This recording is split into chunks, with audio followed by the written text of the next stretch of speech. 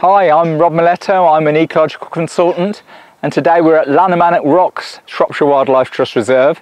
So today we're looking at Lowland Calcareous Grassland, which is a habitat of principal importance, or HOPI. When you're trying to identify if you're in Lowland Calcareous Grassland, there's no need to carry around a chemical test kit to find out if the soil is actually alkaline. You can use what we call indicator species, plants that are indicative of that sort of habitat. And we'll go through a few now to see what they look like. One of the indicator species is this lovely grass here. Now, as grasses go, this is relatively distinctive.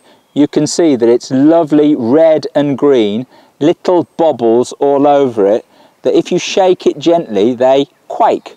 This is quaking grass. Another good indicator is wild thyme.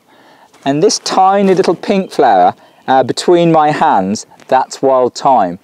You can see it's got tiny little pink flowers and very distinctive small thyme leaves. I won't pick any, but if there's plenty of it, if you're not sure, just pick one or two leaves, give them a little squeeze, stick them under your nose, and you should get that lovely thyme scent. Another really good indicator of Lowland Calcareous Grassland is salad Banette.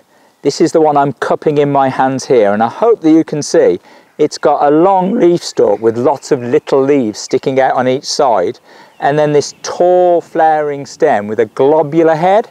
There's nothing much to the flower, it's sort of green, little bits of red, but all the anthers, the little yellow bits, stick out all around it like a little frilly pattern.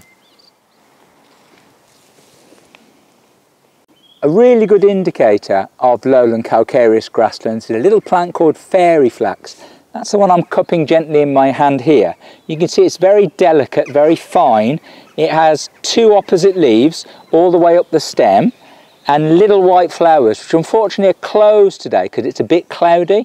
When they're open, there's tiny little white star-shaped flowers. So another really good indicator of Lowland Calcareous Grassland is this tall, green, yellow-topped plant here. This is lady's bedstraw.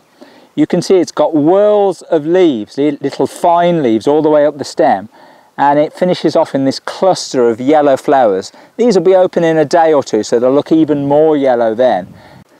And you can see there are other indicators in this small patch as well as the lady's bedstraw. On the anthill there you've got wild thyme. Just here you've got quaking grass. I'll hold it against my hand so you can see the bobbly flowers there. And in and amongst you've got tiny little bits of the little fairy flax. Flowers still closed because it's still a bit cloudy. Carline Thistle is another good indicator, but it's easy to overlook because it always has a dead, wilted look about it, like the ones you can see.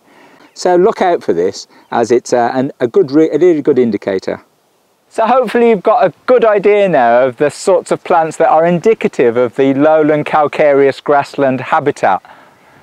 If you're not sure, there are various things that you can use to help you. One is a friendly botanist, and they should be able to point out what you're finding.